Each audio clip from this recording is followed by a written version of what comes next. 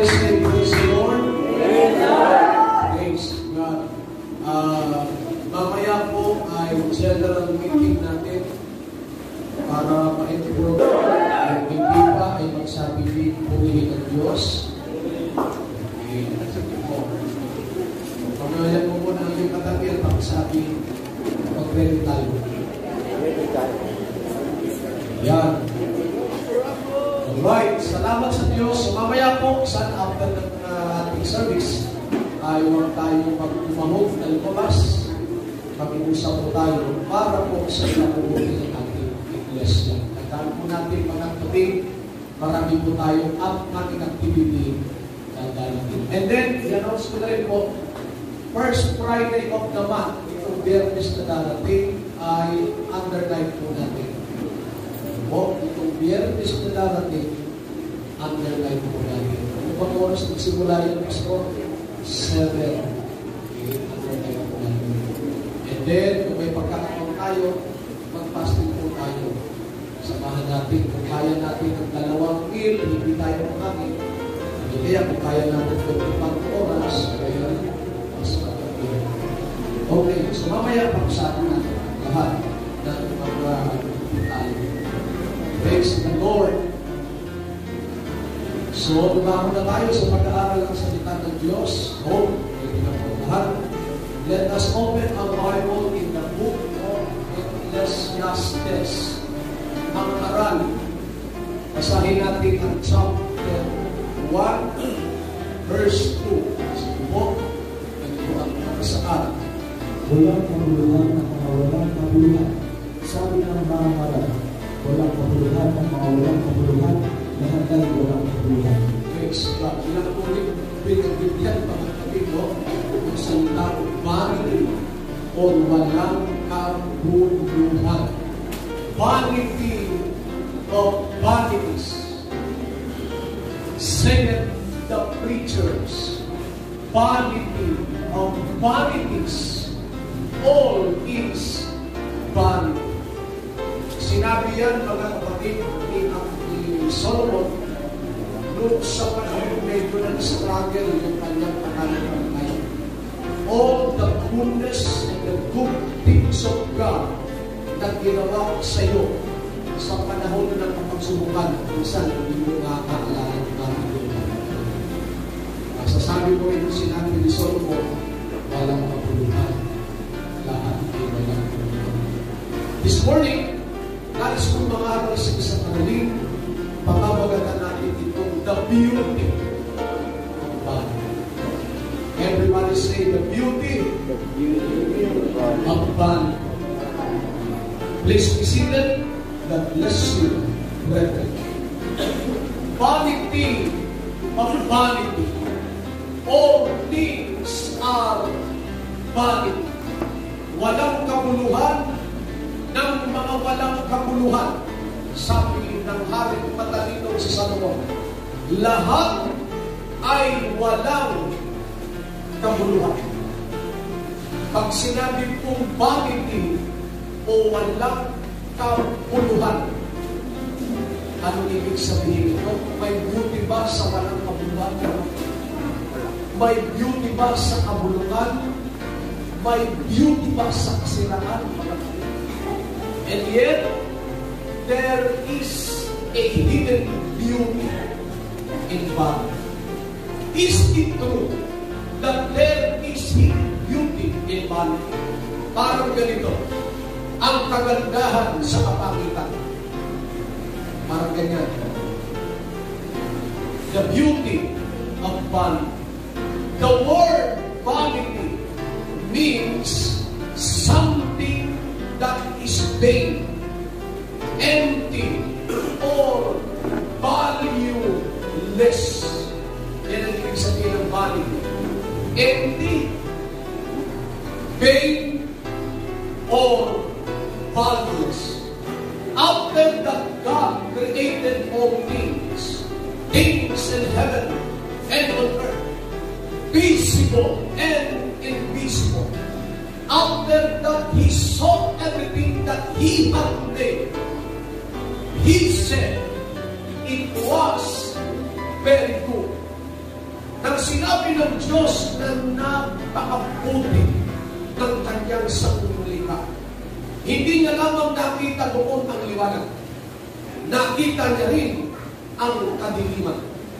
Nang sinabi ng Diyos, mabuti, hindi lamang nakita ng Diyos ang kasaganaan, nakita niya rin ang kawalan.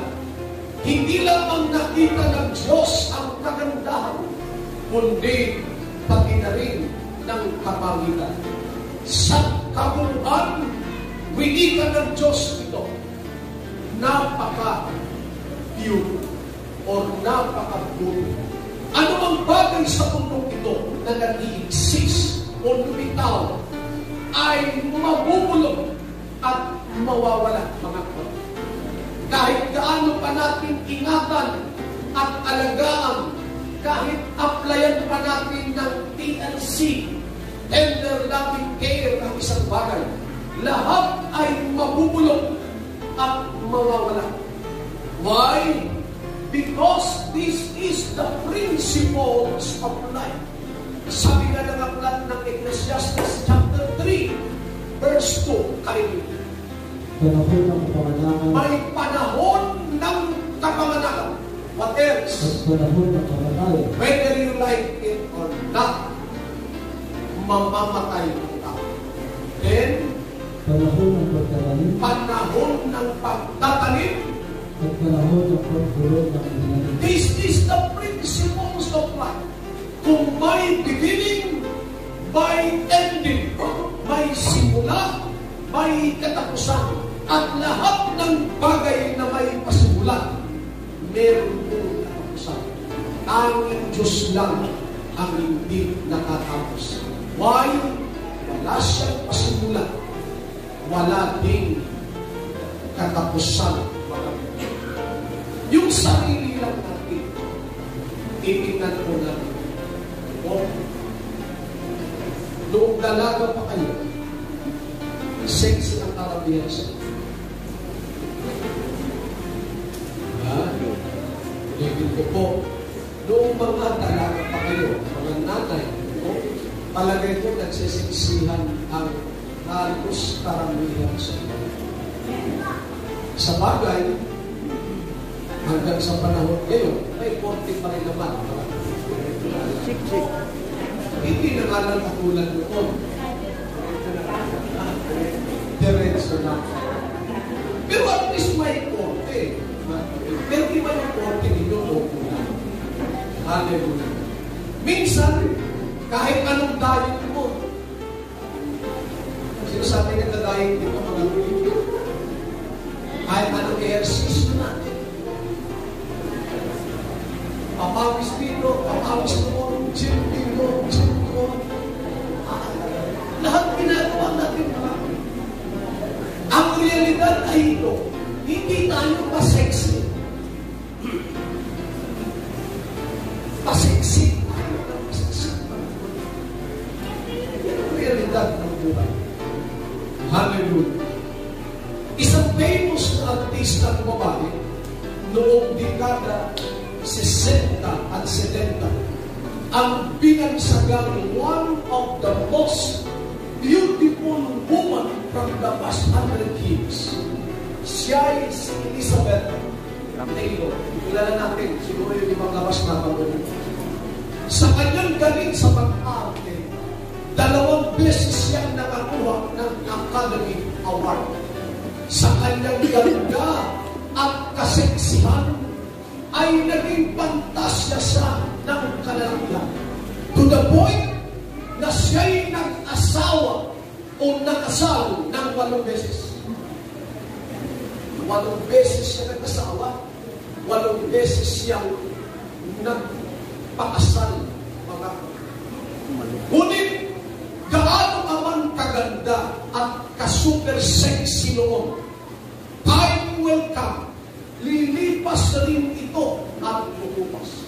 Si Elizabeth Taylor noon, na ganyan ka-sexy at maganda, after 60 years, ay naging ganyan.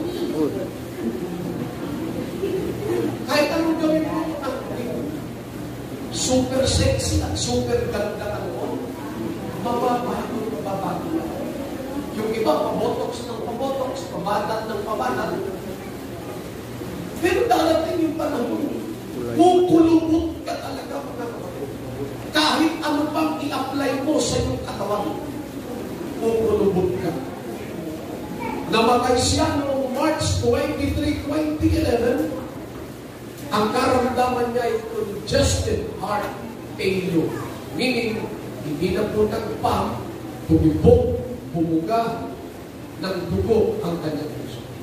Teka, pastor, nasaan ang kagandahan doon sa kabulukan o kawalang kabulukan? Where is the beauty of vanity? The beauty of vanity is her death. The beauty of vanity is her death. Why?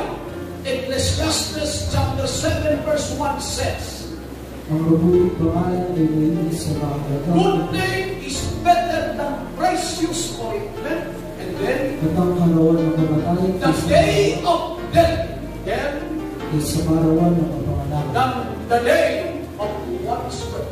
Mabuti daw ang buhay kamatayan or ang mamatay. The day of death than the day of one's birth. Ang mensahe ng pangangaral na ito, mga kapatid, ay magkaroon nawa ng impact sa ating buhay. Nais ipakita ng mensahe ng Diyos sa ating sa araw na ito, na ang lahat ng bagay sa mundo'y hindi po permanente at mauuwi sa wala. Tingnan natin ang realidad ng buhay. Ipapanganak ka ng iyong ina o ng iyong nanay. Magiging sanggol, magiging bata ka. Paglipas ng ilang taon, magiging teenager ka. Paglipas ng ilang panahon, mag-aasawa ka at magkakaanak ka. Paglipas ng ilang pang panahon, magkakaapo ka at tatanda ka. Ang edad mo'y marahil 70 o 80. At dahil sa katandaan, magkakasakit ka at mamamatay ka. Yan ang buhay. Wala pong nakalalagpas dyan. Ipapanganak ka, magiging teenager ka, pagdadalaga ka, pagkakasawa ka, pagkakaanak ka, magkakaapo ka, tatanda ka, mamamatay ka. Yan ang buhay. Ang yung kasunod mo, ganun din mangyayari. Kakanak, magkakaapo, mamamatay. Yung kasunod niya, ganun din mangyayari. Bagamat ang pakiramdam mo parang medyo bata na pa, tingnan mo, no? Sino dito ang edad 50 na? Okay, sige nga po, ang edad 50, meron ka rito? O 50, ang piling ay 20. Yan, no? O, very proud sila namin, no? 50, no? Sino pang ibang 50 years old dito? 50 pataas! Ano pakiramdam mo? Sa edad na 50. Parang kahapon lang. Hindi mo namamalayan 50 ka na pala. Hindi mo namamalayan. Ang akala mo, mga kapatid, 25 pa lang. But the truth is, patay ka mula. 60 na pala ako. Hindi mo namamalayan yung takbo ng oras at ng panahon. At kapag umidad na tayo ng 70, mga kapatid, nasa borderline. And that's the reality of it. Nasa borderline. Kung i-extend pa ng Lord ng ilan pang panahon, thank you, Jesus. Pero ulitin ko po sa inyo, nasa borderline na. Magkakatay. Pero minsan, wala pa mang 70, kinukuha ka ng Lord. Praise. Sino sa atin dito gusto na makita si Lord? Wala pa gusto magtaas, mga hindi. Bahala si Lord. Bahala si Lord. Lord, gusto mo talagang makita ka. Gusto mo talagang pumunta sa langit, Lord, at makasama ka harap mo. Sino po gusto na magsimula? Na makasama ang Lord? Hindi, Pastor, marami pa akong pangarap. Marami pa akong gustong gawin sa buhay. Ito ang buhay, mga. Gusto kong ipakita sa inyo ang beauty of vanity. Vanity speaks about the reality of life. Number one, vanity speaks about the reality of life. Ang buhay sa mundong ito'y may bilang. Hindi ito eternal. May katapusan ang buhay sa mundo. As I said, may borderline na binigay ang Diyos. Let us read Psalms chapter 90 verse 10. Kindly. Ang mga karawan ng aming mga taon ay 70 taon. 7 taon ang binigay ng Diyos na borderline. Sukatan sa atin. And then, kung dahil sa kung kalakasan, hindi tayo abusado, kung tayo po'y naglingkod sa Diyos, kung iningatan natin ang ating katawan, kung dahil sa kalakasan ay maabot ng 80 taon. aabot ka ng 80 years of age. Pero yung mga nauna sa atin, umabot ng 90, umabot ng 100, well, that's good. Pero kung panahon nila yun, iba yung panahon natin ngayon. Yung mga chemical na kinakain natin na nakatulong para paikliin ang buhay natin. Kayo man, Hiyumay ang kanilang kapalaluan ay hirap at kapaglawan lamang, sapagkat magaling na papawi at kami ay nagsisilita. totoo yan. Pag edad mo ng 80, mahirap na para sa'yo. Nakita na kayo ng mga 8 years old, ng mga lolo-lola natin. Ang hirap na para sa kanila. Hirap na maglakad. Madami nang nararamdaman sa katawan. Maniwala kayo. Ngayon nga natin, ang dami natin nararamdaman sa ating katawan. Samantalang 40-50 pa lang tayo. Sino sa inyo rito may mga layo-layo ba lang? O hindi ba? Arthritis. Napag-isip mo sa bagay ang sakit ng mga kaso-kasuan mo. Pero yung mga ipinapakita lang, mga kapatid, ng mga nararamdaman natin ito, na tayo po'y hindi mo permanente sa mundo ito. Kaya nga ang sabi ni David sa aklat ng mga awit chapter 90 verse 12. Tuloy natin. Kaya ay puro sa amin ang pagbilang ng aming mga karawan. Amen. Upang kami ay magdamo sa amin ang puso na ikarawan. See, ituro mo sa amin ang pagbilang ng aming mga kaarawan. What does it mean? Mabuhay tayo ng tama, may kabuluhan, maglingkod tayo sa Diyos. Yung mga araw ng buhay natin, matuto tayong magbilang. Meaning, pahalagahan natin. Bawat yugto, minuto ng buhay natin, pahalagahan natin. Tanungin mo yung taong muntik ng accident. Yung split seconds, mababangga siya. At iniligtas siya ng Diyos. Yung maliit na segundo na yun, pinasasalamatan kayo sa Diyos. O tingnan yung mga kapatid kong naghihinga sa ospital. Nananalangin yun, Lord, extend mo pa buhay ko kahit konti. Kaya nga, yung bawat tugto ng buhay natin, pahalaga. At walang halaga yung buhay na yan kung hindi natin may paglilingkod sa Diyos. Lord! Hallelujah! Lahat ng maaari mong matutunan, lahat ng iyong natutunan, i-apply mo, ipamuhay mo, mga kapatid. May appointed time ang Diyos sa atin lahat. Let us read Hebrews chapter 9 verse 27 tayo. ba ang itinangga sa mga tao ang patay na minsan? Amen. At pagkatapos nito ay ang pagbubo. May takdang panahon ng Diyos. At yung takdang panahon ng Diyos, hindi po natin yun, mga kapatid, malalampasan. Yung takdang panahon ng Diyos. Hindi natin mabibigyan, mga kapatid, ng suhol ang Diyos at sabihin natin, Lord, please, extend mo pa na kaunti. Bibigyan kita ng 1 milyon, Panginoon. Extend mo lang ng kaunting buhay mo. Hindi po. Hindi pa tayo ipinapanganak. Nasa tiyan pa tayo ng ating mga magulang. Ang Diyos ay nag-set na ng time or appointed time para sa ating lahat. Tanong, sino nakakaalam ng time na yun? Wala.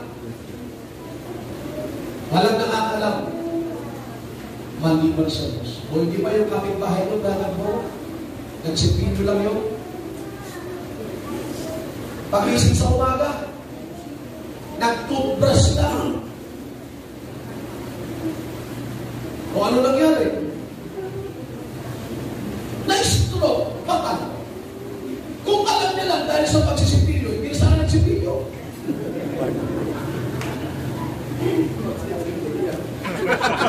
Pag sipilyo man yun o hindi, mababatay talaga yun. There is an appointed time to each and every one of us. Sino nakakaalam? Diyos lang. Vanity speaks about the reality of life. What else? Vanity speaks about eternity. Vanity speaks about eternity. Pagkatapos ng buhay na ito, hindi po tapos na ang buhay mo. Hindi po. The truth is, doon pa lamang nagsisimula ang tunay na buhay mo. Pag namatay ka ngayon, hindi po ending na. Hindi po. Sabi ng mga Jehovah's Witnesses, huwag lang silang magagalit, pero ito ang katotohanan. Ang doctrine nila, pag namatay ang tao, namatay siyang wala na sa mundong ito, para lang siyang bula na magdalaho. Pero hindi yan ang katotohanan. Yung totoong buhay, magsisimula pa lang. Pag namatay ka ngayon, yung totoong buhay, doon magsisimula mga praise God. Sabi ng iba, ay nako, salamat namatay na siya. Tapos na ang karera ng kanyang buhay. Rest in peace na siya.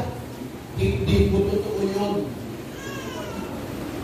Dapat pala hindi RIP yung pinanalagay doon sa sa nicho Hindi rest in peace. Ha? Kasi po, doon magsisimula yung parusa na tatanggapin niya sa Diyos kung hindi siya naglingkod sa Diyos.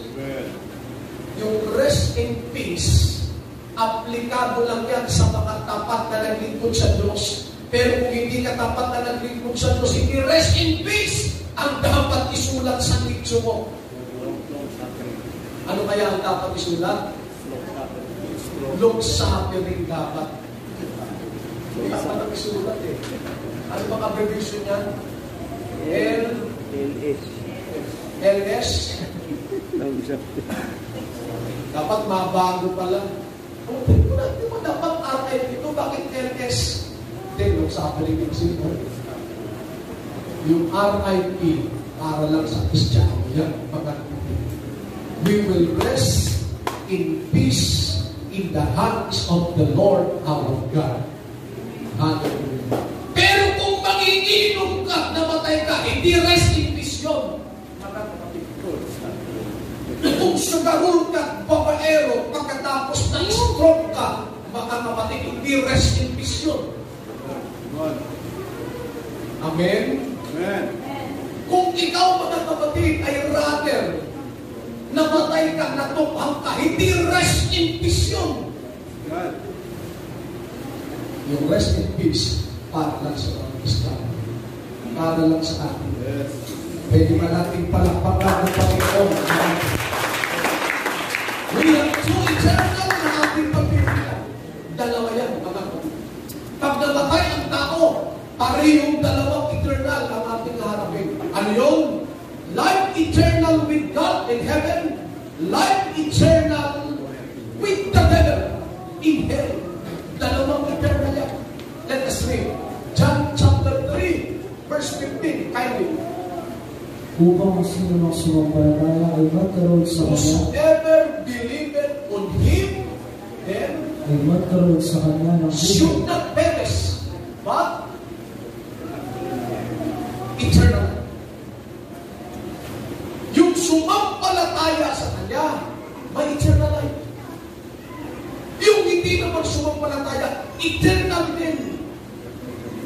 Eternal din. Let us read. Mark 3:29. Dapat sino mang magsalita ng kapusungan laban sa Espiritu Santo ay walang kapatawaran magpakailanman. Amen. Kundi may kasalanan ng isang kasalanan walang hanggan. Eternal damnation. Eternal din. Paghabang buhay na kapahamakan o pagpaparusa. The message of vanity is eternity. Mga kapatid, ang plano ng Diyos sa atin, huwag tayong mapahama, huwag tayong maimpero. Kaya nga, yung lahat ng kailangan ng tao upang maligtas, inihanda na ng Diyos. Ang grasya ay ito. Yung buhay, ibinibigay sa atin ng Panginoon. You know what? Yung salvation, hindi naman talaga natin pinaghirapan yan. Diyos ang siyang gumawa niyan para sa atin. Ano lang ang gagawin ng tao? Sasampalataya. Sasampalataya lang. Wala na tayong extra curricular activity na gagawin para maligtas. Sumampalataya lang. Tanggapin lang mga kapatid at sundin lang yung pinagmumutos ng Panginoon. Pinipare na po ng Lord lahat ng kailangan natin. Like for example, He prepared His blood before the foundations of the world to redeem us. 1 Peter chapter 1, 18 to 20. Inihanda na ng Diyos yun. Tingnan natin ito. Ngayong nalalaman kayo'y pinubos, hindi ng mga bagay na nakasisira, ng pila o ginto, mula sa inyong walang kabuluhang paraan ng pamumuhay, ay pinamana sa inyo ng inyong mga magulang. Verse 19. Kundi ng mahalagang dugo, gaya ng sa kordero walang kapuntasan at walang dugis, sa mga tuwid balay ang dugo ni Kristo. Verse 20. Na nakilala nga ng una bago itinatag ang sanglibutan, ngunit inihayag sa mga huling panahon dahil sa inyo. Yung dugo ni Kristo, bago itatag ang sanglibutan, inihanda niya ngayon. Why? Para tubusin tayo sa ating mga pagkakasala. Hindi yung dugo natin. Hindi sa kamatayan natin. Kundi sa kamatayan ng Diyos na nanaog sa lupa ng anong tao upang tubusin tayo sa ating mga pagkakasala. See? Wala na. His body, His Son, binigay niya ito on the cross of Calvary to forgive all our sin and cleanse us from all our iniquity. Ang totoo, kahit hindi na gawin ng Diyos yun. Alam niyo mga kapatid, may hiwaga talagang nakabalot or napapalupog sa pangyayari niya. At napakahirap isipin. Why? Pwede naman kasi utusan ng Diyos si Eccl o di kaya si Gabriel at sabihin ng Diyos, O Gabriel, Miguel, pwede bang mamatay kayo doon sa krus ng Kalbaryo? Tubusin ninyo ang kasalanan ng aking mga anak. Pwedeng gawin nila yun. Pero hindi ganon ang totoong nangyari. Yung Diyos mismo, nanakong sa lupa. Nag-anyong tao. Hindi niya na dapat gawin yun. Pero ginawa na yun, mga kapatid, upang ipakita sa atin na yung salvation, ginawa niya na, inihanda niya na para sa ating lahat. Praise God. Philippians chapter 2 verse 8 says, at palibhasa'y nasumpungan sa anong tao. Amen. Siya'y nagpakababa sa kanyang sarili. Amen. At masunurin hanggang sa kamatayan o sa kamatayan sa krus. See, yung Diyos na nag-anyong tao ay naging masunurin. He humbled Himself and become obedient unto death, even the death of the cross. He gave His word. He gave His precious name to us, Jesus, through water baptism. He gave also His promise, the Spirit from on high, to give us extra strength upang magtagumpay tayo sa lahat ng pagsubok o problema na ma-encounter natin. See, lahat ng ito, at kung may kulang pa, may kailangan ka pa, mga kapatid, pwede pang ipagkaloob ng Diyos sa atin, masigurado lang yung kaligtasan natin. Sipin mo, inihanda ng Lord lahat yan. This is the perfect plan of God for us, para tamuhin natin ang buhay na walang hanggan. Trabaho lang natin na ito. Tanggapin lang natin yung alok ng kaligtasan ng Diyos. Pero masakla, libre na nga. Ayaw pa. Kung minsan, mas gusto ng tao, mga kapatid, yung may bayan kaysa sa libre. Sabi na ni Brother Eccl kanina, maganda yung kanyang pagkasabi. Maraming bagay na ginawa ang Diyos sa atin. Pero hindi man lang tayo nakapagpapasalamat sa magandang bagay na ginawa ng Diyos sa atin. Alam niyo mga kapatid, yung tangke ng oxygen sa ospital, pag nilagyan na tayo, ang mahal doon, magkano yung tangke ng oxygen, mga kapatid? 3,000. Ilan? 5,000? Para makahinga lang ng maayos yung pasyente, kinakailangan niyang bumili ng oxygen na ang halaga ay 5,000. Subukan niyong inhale, exhale, inhale. May bayad ba? Marapat pa natin pasalamatan ng Diyos sa maliit na bagay na yun. Everybody say praise the Lord. Walang bayad yan. Pero pag-isip natin sa umaga, di ba natin ang pagsabi, oh, thank you, Jesus. Thank you, Lord, sa isang bagong buhay na. Pag-isip natin sa umaga, ano kaya makaalmusal? Yung agad diniisip natin, itong agad diniisip natin, ano kaya masarap kainin kayo? Sana bago natin pinag-almusal itong katawag ito, nagpasalamat muna tayo sa Diyos sa pag-isip natin kanina. Everybody say, praise the Lord. Shall we bow our heads unto the Lord? Hallelujah. The sad story is, ayaw ng tao tanggapin ang planong ito ng Diyos. Nireject ng tao ang langit, ang Diyos, at sila'y gumawa ng ayon sa kanilang minagaling. Romans chapter 3 verse 12, timely. Silang lahat ay nagsilihis, magkakasamang nawala ng kasaysayan. Amen. Walang gumawa ng mabuti, wala kahit. They are all gone out of the way. Tinuro ng Diyos yung daan, anak, dito ka lang dadaan, anak. Itong daan na ito, anak, ang daan ng buhay. Safe ka dito. Pero anong ginawa ng tao? Nagkanya-kanyang daan, mga kapatid. Sabi ka di babalo, ang ano-ano mo ha? Ang kulit-kulit mo ha? Naglagay ang Lord ng 100 lang. Ang ginawa ng tao, nagkanya-kanya ng daan.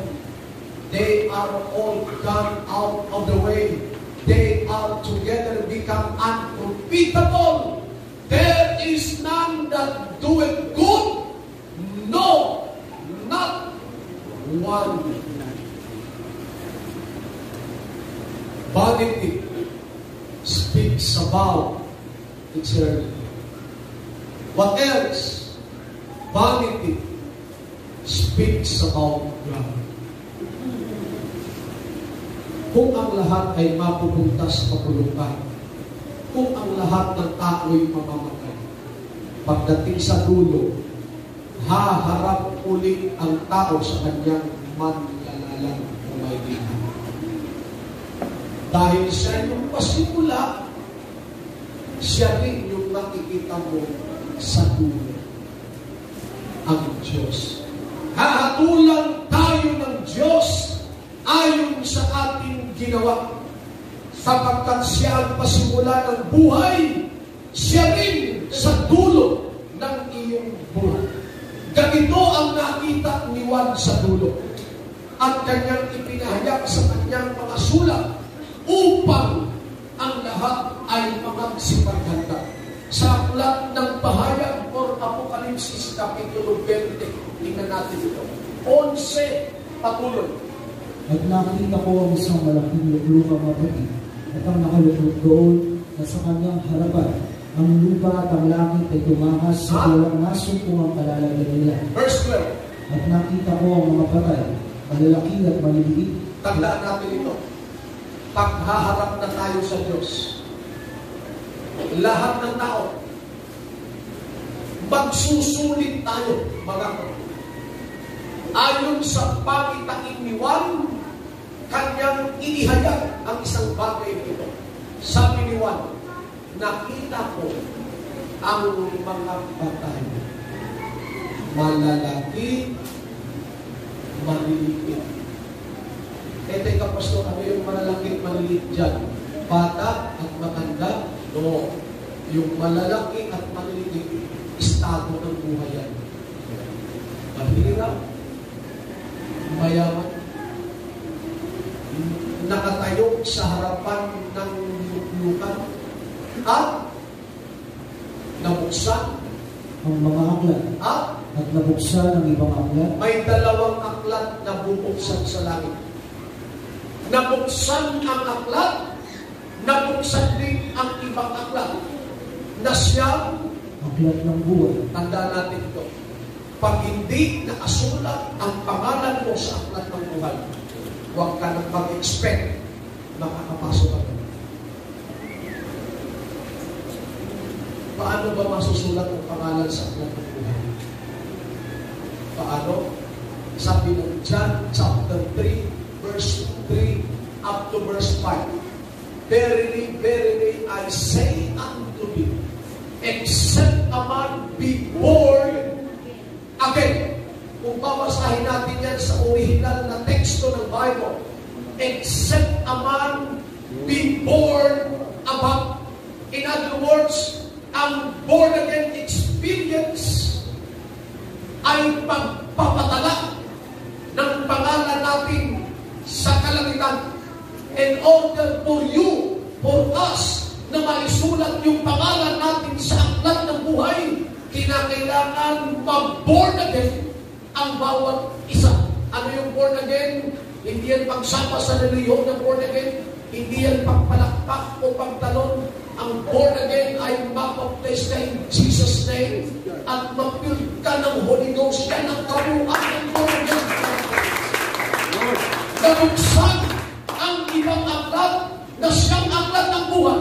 Pagkatapos, at ang mga patay hinatulan ayon sa mga bagay na nasusulat. Mga patay ay hinatulan ayon sa mga aklat, ayon sa kanilang gawa. May basis ang Diyos sa paghatol.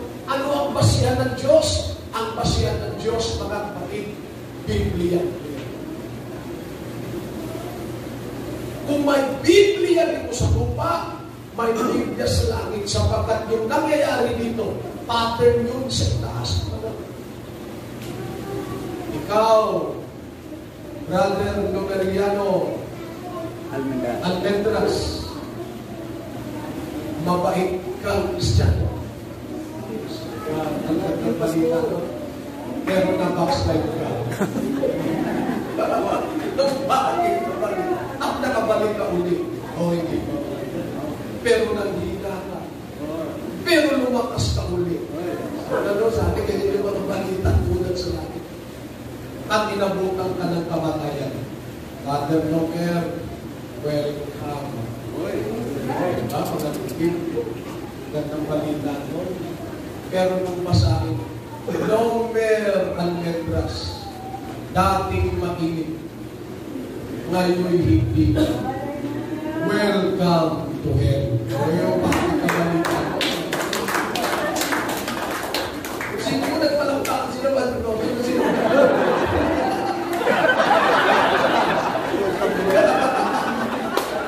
Hindi natin kung welcome to heaven, walang pumalakpak. Pero nung sinabi kung welcome to heaven, palakpak.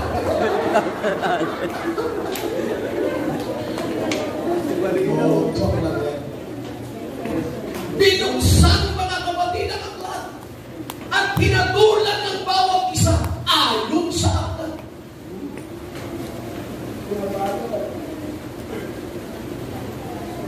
May Bible ba kayo? Kung sa lagi, hindi po cellphone na gagamitin. Ano po? Aklat. Hindi bubuksan ng Lord yung malaking cellphone at yung Bible at bubuksan, hindi po.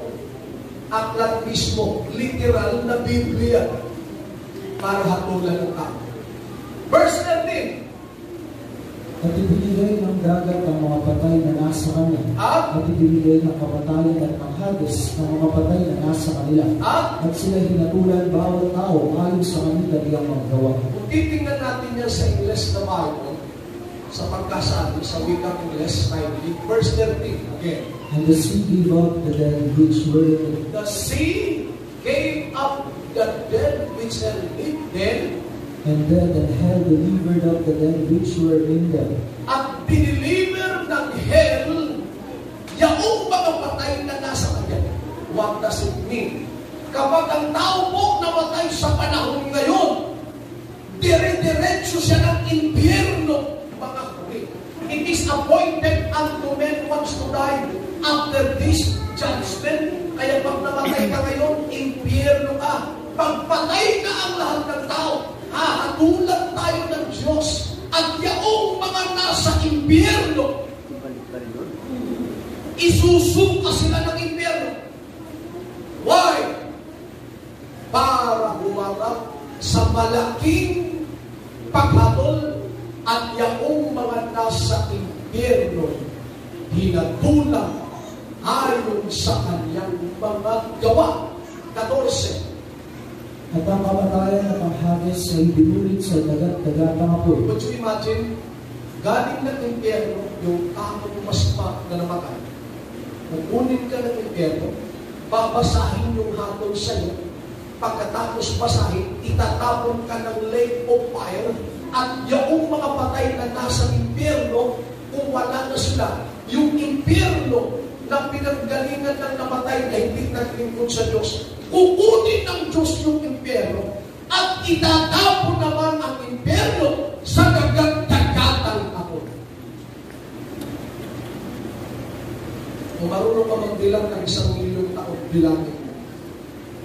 Ang impyerno, walang katapusan. Ang lake of fire, hindi po natatapos. Kahit lumuwa ka ng dugo o bato, hindi ka na makakalipas o makakaalis sa impyerno o sa dagat-dagatang apoy. Verse 15. At kung ang sino man ay hindi nasumpungang nakasulat sa aklat ng buhay, ay binulot sa dagat-dagatang apoy. Ang hindi nasumpungan sa aklat ng buhay, ibubulig sa dagat-dagatang apoy. Alam ba ninyo, yung kamag-anak po natin, nanay natin, kaibigan natin, nagmamahal sa Zaspa, papunta sa dagat-dagatang apoy. Kung matitiis natin, kung kaya natin sikmurain, well, nasa sa atin. Pero kung may paraan, kahit hayagan lang natin, tanggapin man nila hindi, okay lang. Importante na ibalik tayo natin. kaysa mamatay sila nang hindi nila nabalitaan na libre pala ang papunta sa langit at sa buhay na walang hanggan. Sana po maunawaan natin, hindi tayo permanente sa buhay. Yung 70, 80, napakakunti nun. Kung ipagpalagay natin, 90 years old ka na buhay sa mundong ibabaw, maikli pa rin yun. Kasi po, yung buhay sa kabila, eternal. Saan natin gugugulin yung eternal life natin? With God in heaven or with the devil in hell? Sana po magbukas isip sa atin. Kaya nga, maglingkod tayo sa Diyos. Maglingkod tayo sa Diyos. Hindi natin tiyak ang buhay sa mundo. Isa lang ang tiyak, mga kapatid. Merong totoong buhay na inihanda ng Diyos sa bawat isa sa atin. Nandyan ang Holy Ghost, nandyan ang Word of God, nandyan mga kapatid, hallelujah, ang biyaya ng Diyos, habang ng Diyos, lahat ng kailangan natin, nandyan. Ano na dapat natin gawin? Maglingkod lang sa Lord. At kung narito na tayo, huwag na tayong patumpik-tumpik, huwag na tayong mag-back out, huwag na tayong umalis, manatili tayo habang hinihintay natin yung malapit na pagbabalik ng ating Panginoon. Lord, we want to be with you. We want to know you more. Some also, hallelujah. Hallelujah.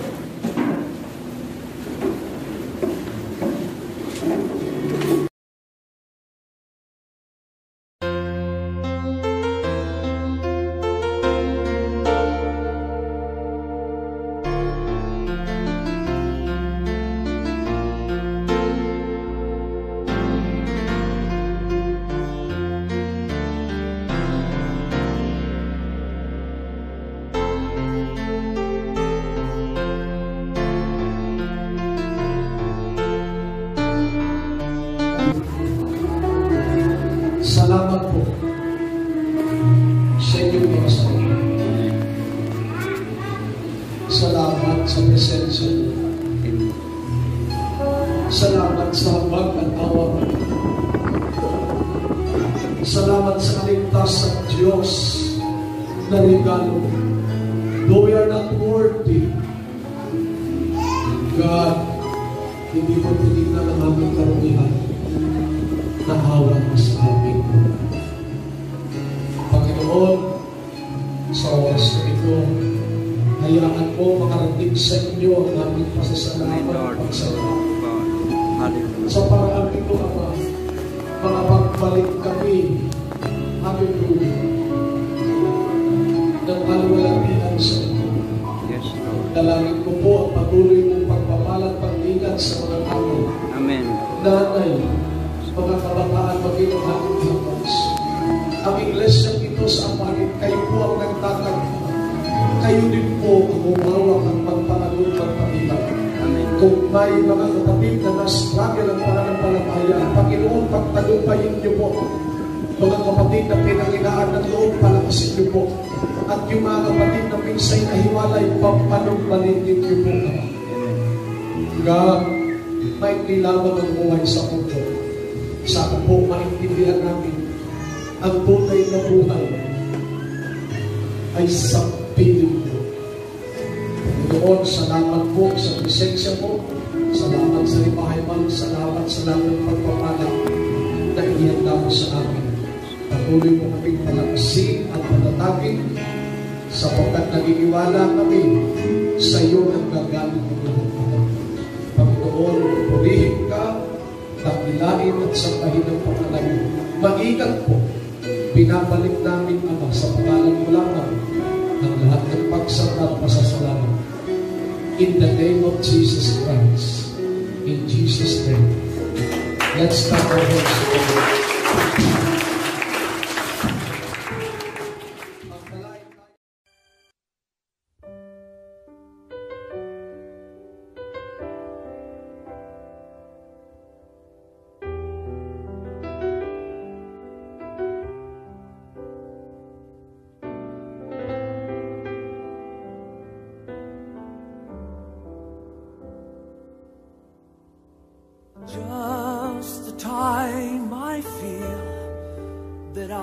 I've been caught in the mire of self. Just the time I feel my mind's been bought by worldly wealth. That's when the breeze begins to blow. I know the Spirit's call, and all my worldly wanderings just melt into His love. Oh, I want to know You more. Deep within my soul, I want to know You.